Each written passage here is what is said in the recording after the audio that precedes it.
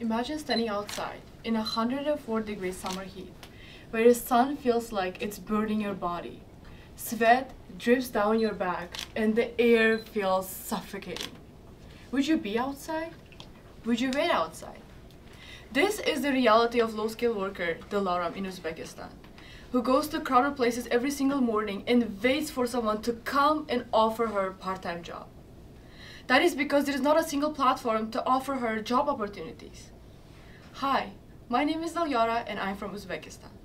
My project aims to revolutionize this system by digitalizing the labor market.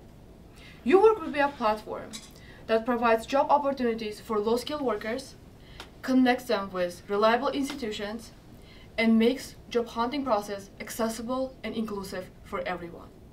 I want you to be part of providing Dilyorakhon a future where finding a work will be no longer a daily battle.